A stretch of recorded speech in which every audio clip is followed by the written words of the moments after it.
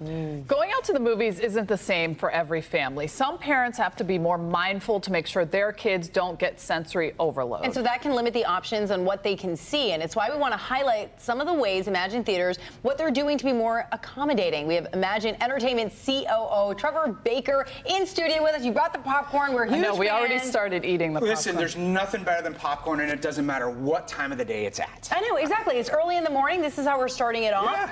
Emagine's doing great things to be more inclusive. Yeah, you know, one of our goals is to always be an Imagine for all, right? We want to make sure that we're offering opportunities for all different types of folks to be able to come to see the movies. And we have several different programs that that we've started and that we've enhanced along the way that accommodates that and allows that. And so what are some of those ways?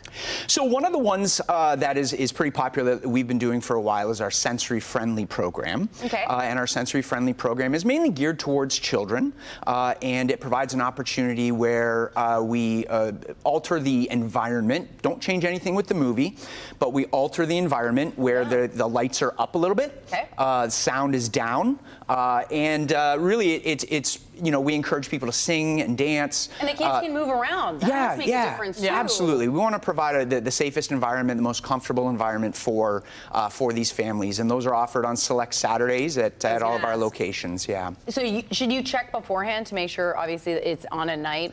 Yeah, so it's always Saturday mornings. Saturday morning. Saturday mornings, same time every week, or every showing. Wait, not during our show, though, right? 11, 10, 11 o'clock-ish. Perfect. So they can watch us and then go over to Emagine. It's perfect, yeah. And if you go onto our website, there's a drop-down menu that you can specifically look at Sensory Friendly and see all the various things that go with it and what the upcoming shows are. What's the feedback been like? It's been great. You know, we get a lot of parents that, you know, they use it as also a connection with other families that maybe are going through the same thing. And it's a fun time, you know. We want people to sing, we want people to dance, we want people, if they need to, bring their electronic device, whatever is going to make them most comfortable to be able to enjoy a film at the theater.